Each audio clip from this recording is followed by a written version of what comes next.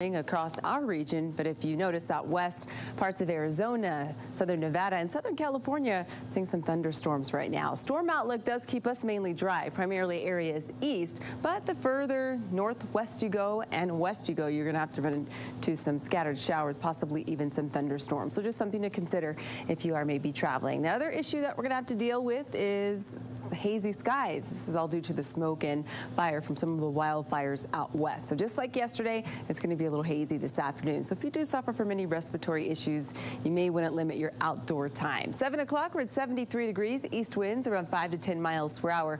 Then at 9 o'clock, we're close to 80 degrees. So it will be a nice morning. Future track model, 6 o'clock, 7 o'clock hour, we're mainly clear. A few clouds tracking through Hatch, Radium Springs during the morning hours.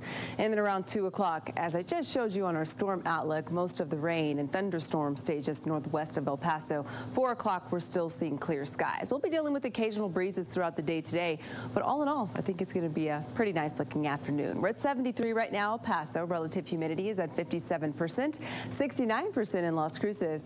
Southeast winds at 6 miles per hour for you all. Current temperature at 70 degrees. We're going to climb to 96, Vinton, 93, Horizon City, 90, Socorro, Clint, Favens, and Montana Vista topping out at 94 degrees. So there's your 7-day forecast. Rain chances will be going up by the end of the week. We're in the 90s with thunderstorm chances up to 40%.